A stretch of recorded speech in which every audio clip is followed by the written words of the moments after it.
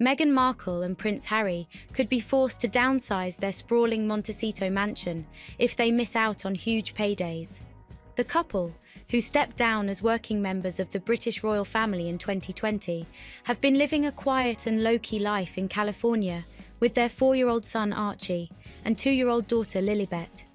Meghan was even spotted at the local farmers market last week, shopping for fresh flowers and enjoying the Santa Barbra sunshine with her dog and security in tow.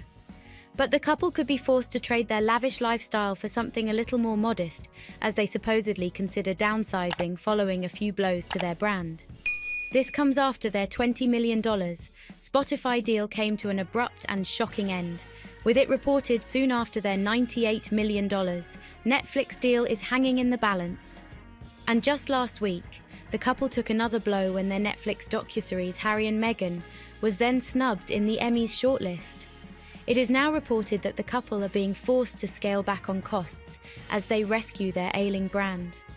A source has told Closer magazine that the couple are facing up to mounting business pressures after their Spotify deal came to an abrupt end. The source added that the couple are having to work hard to rescue their brand because it's not looking good. They added that their overheads are massive and they need huge paydays in order to maintain their current lifestyle. The Sussexes could now be forced to downsize their 9-bedroom and 19-bathroom mansion. It is reported that the couple bought their home with a $9.5 million mortgage, with the thought of them downsizing to a smaller, more modest and more affordable home proving to be upsetting for the couple.